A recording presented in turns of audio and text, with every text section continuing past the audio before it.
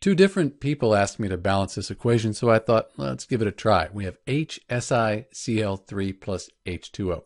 It's kind of an intimidating looking equation to balance at first, but it's not too bad. Let's count the atoms up, balance the equation. We have one hydrogen plus these two hydrogens here, so we have three hydrogen atoms, one Si, three chlorines, and one oxygen. Product side, we have 10 hydrogens, and don't forget this one out here, so we have 11. 10 silicon atoms. Then chlorine right here, we have one of those. And oxygen, we have 15 of those. Okay, I like to leave the oxygen and the hydrogen atoms till last. So let's just put a 10 here in front of the HSiCl3. That means we need to update pretty much everything except the oxygen.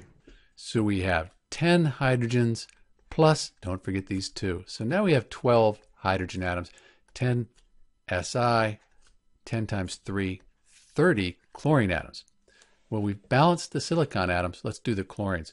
We need 30, so we're actually going to have to put a coefficient of 30 right here. We'll need to update the hydrogen and the chlorine, though.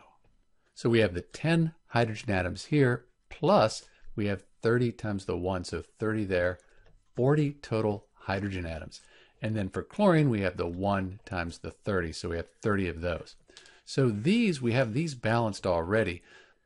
Let's do the oxygen now. We have 15 and 1. If we just put a 15 right here, we can update the hydrogens and the oxygens. So we have 1 times 15. That balances the oxygen atoms. And then the hydrogens, we have 10 times 1, so 10 of those, plus 15 times 2 is 30, and 10 plus 30 is 40. We're done. This equation is balanced. So I think the key here is to make sure you count the atoms up right. You count these hydrogens. Don't forget about the hydrogen here. You don't count this one, that'll mess you up.